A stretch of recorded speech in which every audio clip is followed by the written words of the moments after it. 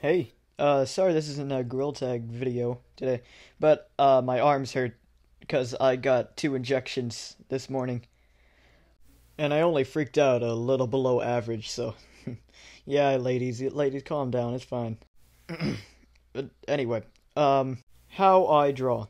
I'm self-taught. I don't take many lessons, but today I'm just gonna show you some of the things I do that helps me. I'm not gonna teach you how to draw anything today. I'm planning on making something like that in the future, but not yet. So let's get started. All right.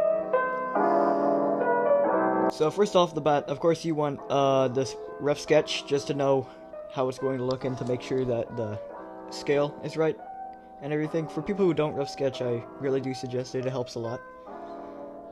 Uh, for the head, yeah, just start with a circle, continue with the chin. I'm not the best teaching. Uh, I'm not a tutorial YouTuber as much, so we'll see how this goes. Okay, yeah, so after you're done with the rough sketch, you're gonna want to get your brush. I don't usually make my grill tag characters furry, like fluffy, but some people do and it looks good, so I tried doing that this time.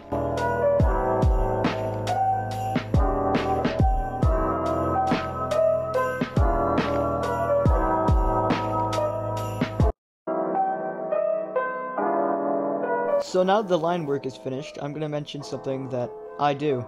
So first of all, of course you want to get rid of the rough sketch, because now you know where you're going, and fix anything that's missing. After that, if you look up there, there's a little squiggle line thing. I drew an arrow to it right there. Use that, and press copy and paste at the bottom there. Like, right about there. Yeah. So, when you press that, it'll spawn a new layer that's exactly the same. So now, you just go to the layer below that, and it can't interfere with your line work, because the color is on a separate layer, like the lower one.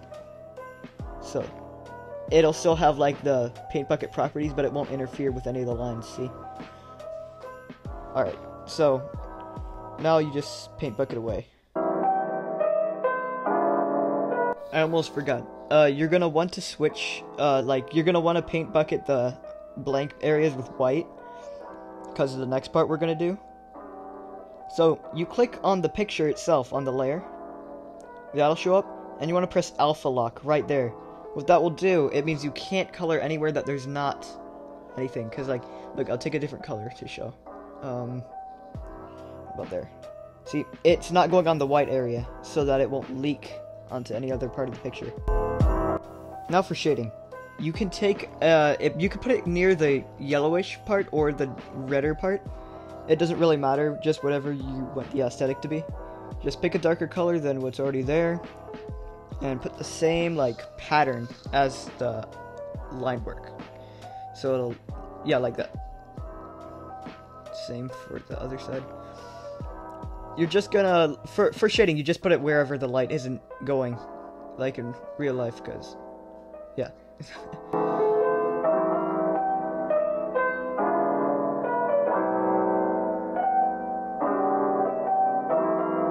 Same for the face. Oh, thanks, Crab. Thanks for interrupting things. You leave.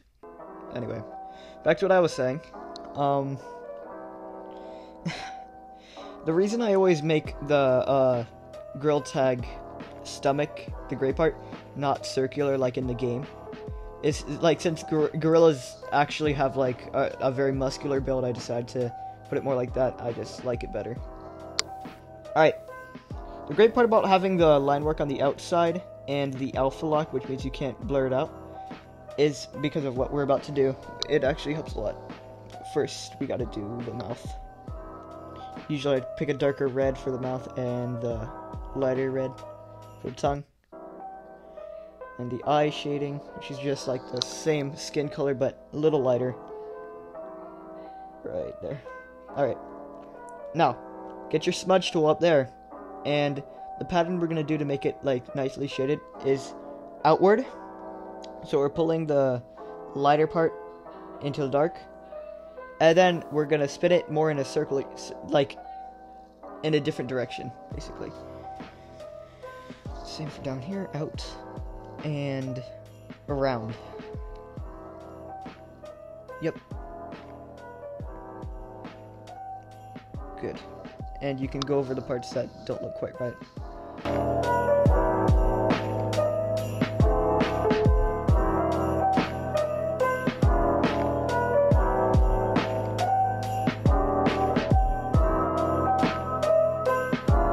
One more thing, you can shade the arms like this, but if you want to make it actually look like fur, like a gorilla has, then you do it like, just roughly like, pull it up and down, and that makes it look like fur, like,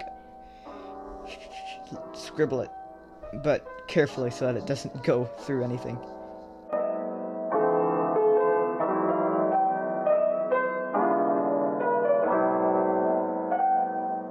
Lastly, we have the highlight.